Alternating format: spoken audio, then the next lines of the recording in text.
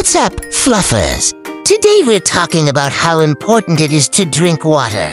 Did you know that a cat should drink on average 240 milliliters a day, about 1 cup, to ensure their body functions properly?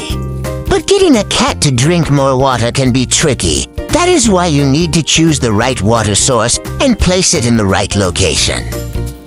I have recently discovered the Elfin Fountain. It is pumpless, no electricity leak, and cordless. Have you ever tried to clean the pump of your water fountain? Dirty pumps can harm your cat's health. Electricity leakage when using a pet water fountain can be very dangerous. However, Elfin separates electronic components from water, ensuring zero risk. And cordless is better because you can place it in every corner of your home. Keeping your cat hydrated will keep her happy and healthy. Did you drink your water today?